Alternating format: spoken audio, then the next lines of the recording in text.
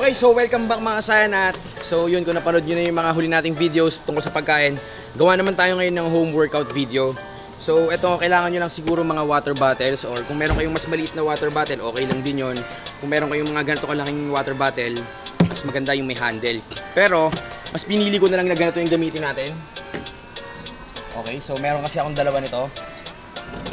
Explain ko sa inyo kung ba't ito na lang pinili ko. Kasi pag ito yung ginamit natin, mamaya, pag may mga exercise tayo, na pag example, pag nag-row tayo, or mga something exercise na ganito, matama siya. So, hindi natin ma-full range of motion, lalo na yung pag-extend, okay?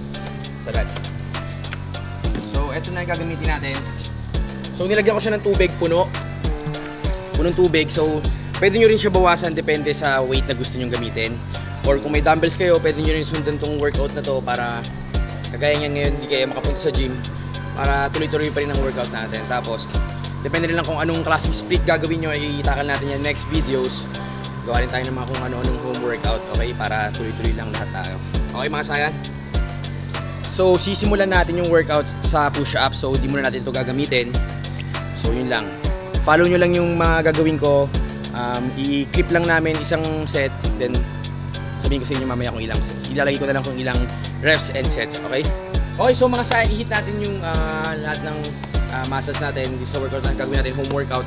So meron tayong 7 exercises na gagawin. Follow nyo na lang, pwede nyo gawin na 3 to 4 sets, tapos 12 to 15 reps, or minsan kung kaya nyo gawin 20, okay lang din yun. Okay, so ito yung papakita ko lang sa inyo kung paano gawin every exercise, then yun na. So pakita ko lang din yung tips sa push-ups. Huwag nyo gagawin na ganito, kapantay ng shoulders nyo yung elbow. So dapat medyo tap in, okay? So let's go.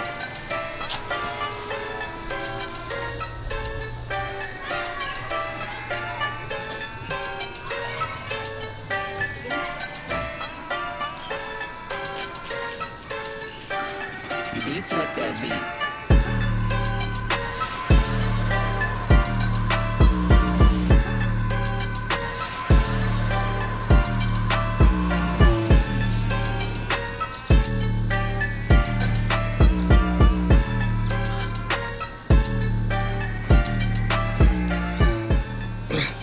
Okay, so kung makikita nyo, nasa inyo rin kung paanong effort gagawin nyo. So kung medyo nagagaanan kayo sa push-ups or nagagaanan kayo sa mga exercise na to, so syempre mas maganda kung mas mabagal. So yung more on tension. So para mas maging mahirap yung workout nyo. Okay? So ayun yung kapitbahay natin. Bumili na rin sila ng water bottles. So baka mag-workout na rin sila. Okay? Okay, so tapos na tayo sa push-ups. Next naman natin is side raises for shoulders, okay? Next time natin gagawin yung press kasi since may push movement na tayo sa push-up, so gamitin natin itong side raises. So, ang tip naman dito, so ito, laking bagay rin natin yung pinili natin kasi pag yun yung ginamit natin yung movement ng battle, may iba-iba rin. So, laking bagay rin na meron tayong ganito. Lagyan nyo na siya sa front. Tapos laging tandaan nyo, yung elbow laging mas mataas dun sa weight na binubuhat nyo, which is yung water bottle or dumbbells kung ano mang ginagamit nyo, okay? So 15 reps ito. Bagagalan lang natin at saka huwag nyo tataas yung traps nyo sa movement, okay? Press out.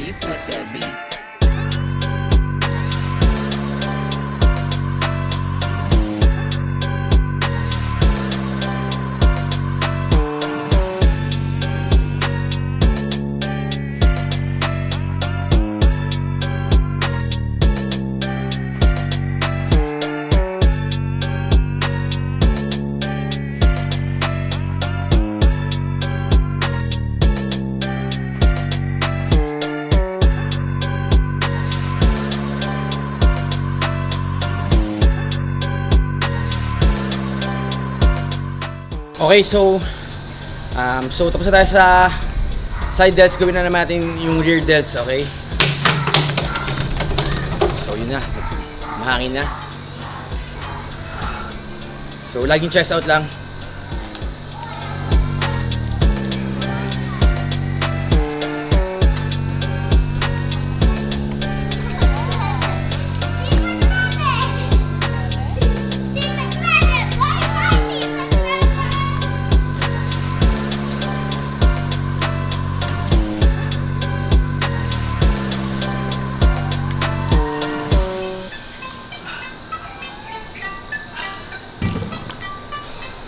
Okay, so tapos na tayo sa third exercise. So dito na sa fourth exercise. So itong gagawin pa natin exercise, puro upper body lang. Hindi na rin kasya kasi sa araw. Sa next video na natin gawin yung lower body workout using water bottles, okay? Okay, so next exercise natin is row. So dito ko na sinabi na mas maganda yung ganito gamitin yung bottles. Kasi yung ganun, kasi para pag nag-row tayo, hindi siya sa side sa floor, full extend yung lats. So ito, sobrang laking bagay rin na meron tayong ganito kasi mahirap mag body weight workout nang walang equipment pag sa back exercise.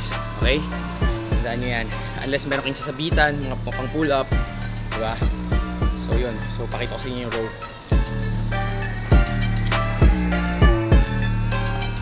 So kahit magaan siya, squeeze, importante.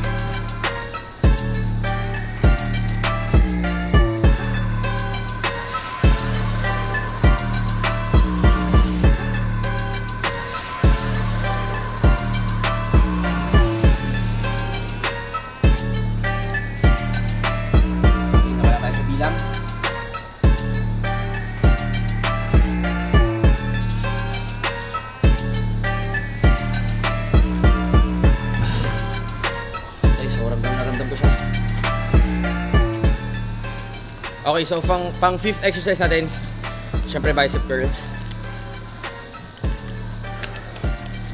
So yun nga, kagaya sabi ko kanina, pag medyo magaan sa inyo, lagyan nyo ng mga hold, okay?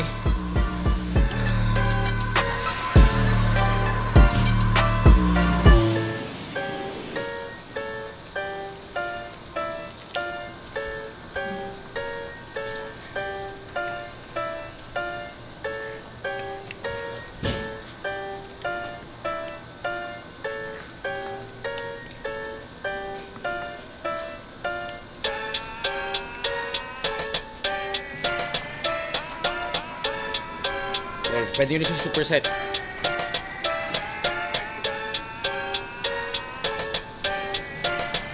Para matira nyo rin yung forearm. Deep let that be.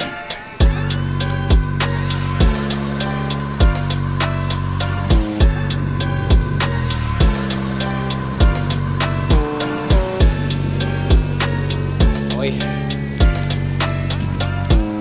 So syempre, rest in between kayo. Or pwede nyo rin siya gawing circuit type, which is gawin yung exercise, rest 15 seconds, and then move to the next one. Para mas mapabilis yung workout nyo. Depende yan kung ganong available time sa inyo or kung anong goal nyo. Okay? Tricep na tayo, triceps extension. So ito lang gagawin nyo.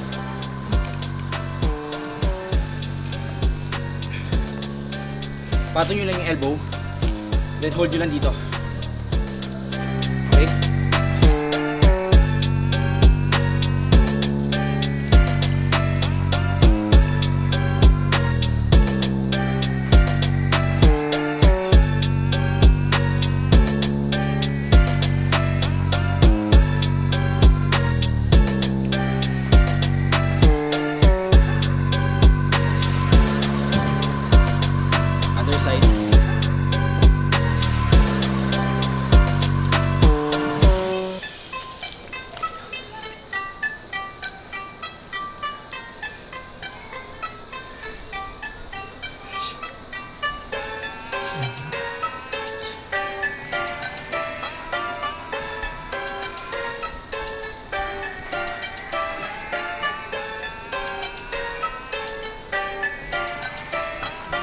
Okay? Okay mga science, so for our last exercise, ito na gagawin natin. Kailangan rin natin yung traps. So dito siguro kahit mga 20 reps or depende, 15 na may hold or kayo bahala.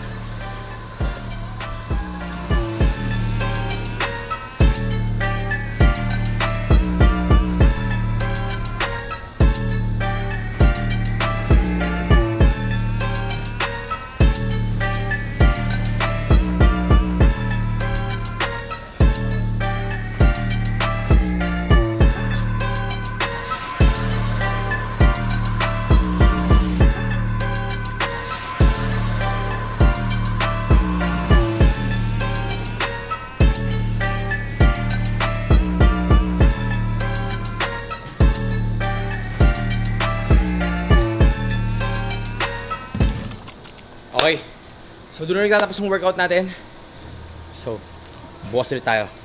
Next time gawin natin yung home workout abs. Tapos gawin din natin yung lower body home workout. Tapos gawin din natin yung walang weights. Okay? Bibigyan ko kayo ng iba't ibang klaseng home workout sa mga next na videos natin.